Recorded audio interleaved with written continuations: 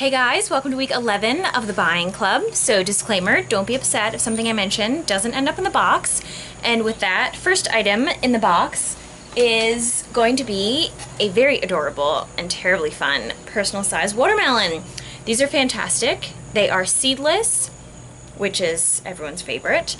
And they have great flavor, and you know, it's not one of those watermelons that are just gonna linger. Like sometimes you get the gigantic watermelon and you're like, eh.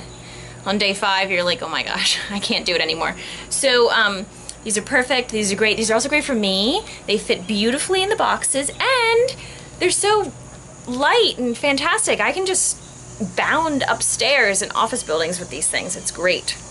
So on the exact opposite side of that, but still on the watermelon front, is lift with your legs, always, here we go, is a gigantic, massive, does not even fit in the screen, huge, have to carry it on your shoulder, Moon and Stars heirloom watermelon. Whew.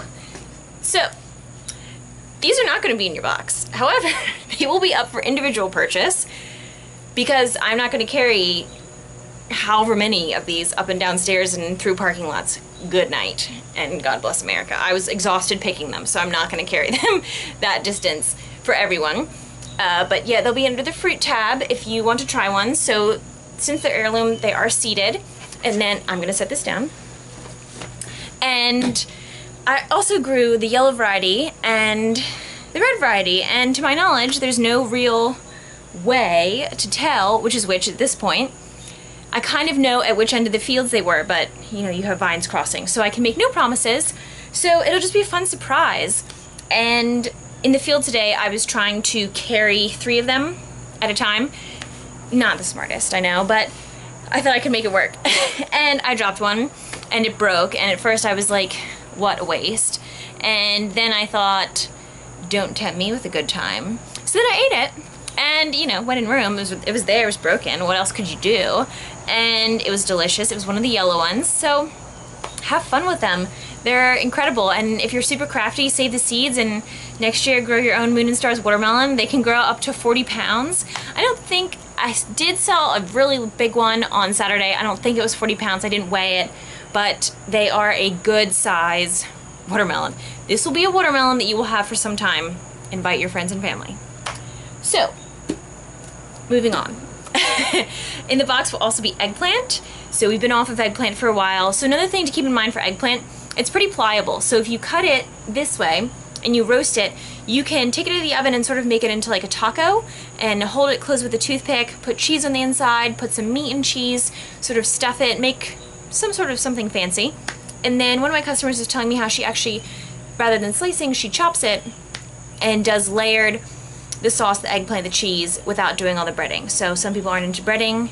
I mean, you know, it's a lot of work. Breading, frying, grease everywhere. I liked her idea. So, just a thought for you guys. Also, we're getting some really nice color on the peppers now. So peppers will be in the box. I can't promise that all of you are going to get red peppers. The cull rate on red peppers in the field is very high. It's just the nature of the red pepper. However, I'll try and get you all some colored peppers, so bell peppers. Last week you guys got red tomatoes. This week we'll be back on heirloom tomatoes. This variety is called Amana Orange. It is one of my new favorites. The first year that I grew it, I just love it. I love the color. It's kind of like a creamsicle color, creamsicle orange, and all the tomatoes on the plant are gorgeous. Sold. Be growing it forever now.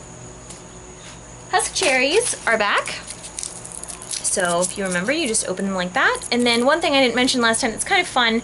So in French, I don't know the exact words, but the translation in English for these would be caged love, which I think is super fun for these since they're so delicate and cute.